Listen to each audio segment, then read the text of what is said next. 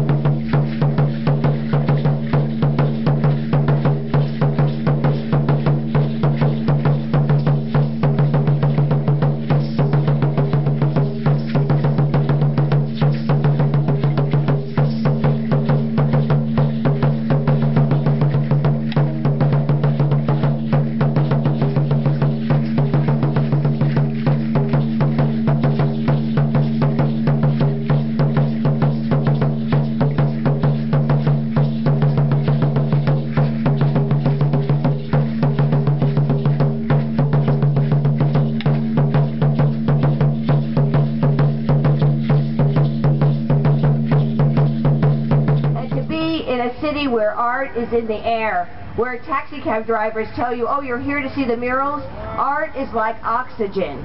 When you're there in Mexico City, you feel incredibly proud that here in Philadelphia we are carrying on the tradition of creating murals, creating art for everyone, leveling the playing field about where art can be.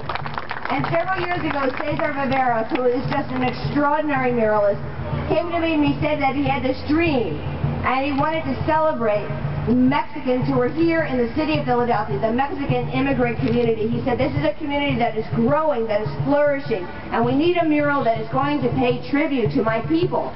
So I said, okay, that's great. What do we need to do?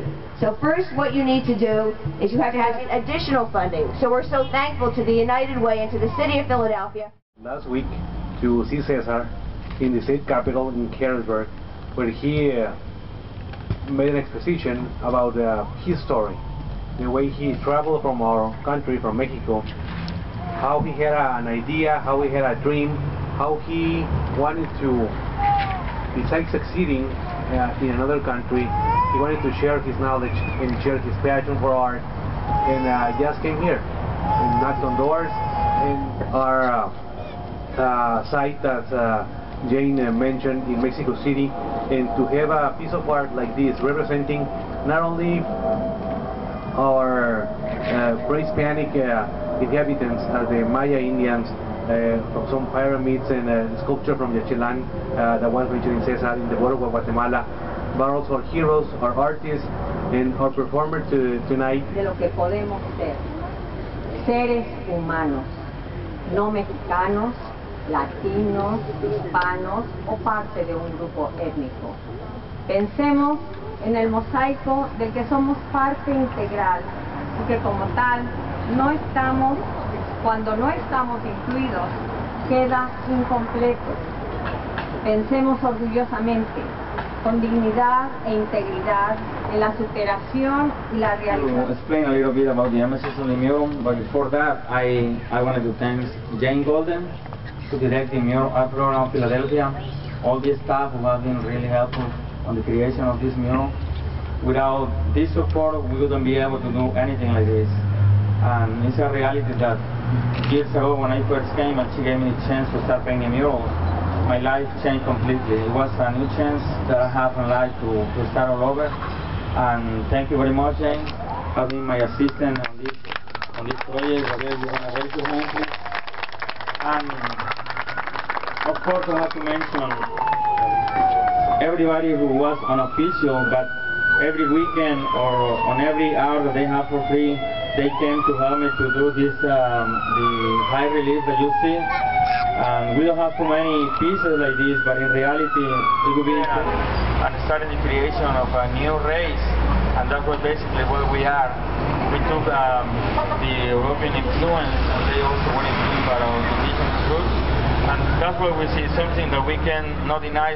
I personally feel so proud that somehow we merge together. You have Virgin of Guadalupe, which originally was Virgin Mary, Virgin Maria. So for me, it's a sort of emigration, because we adopt the image and we embrace the image. In the middle section, you see the national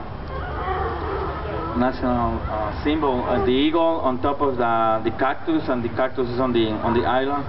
And this represents the migration of the Aztec people when they came from the north part of Mexico and then came to the Valley of Mexico, and already there were other cultures and they had to face also discrimination, and they knew what immigration was about back there even 700 years ago, and until they artifacts, the construction and all these achievements that they did on Mesoamerican.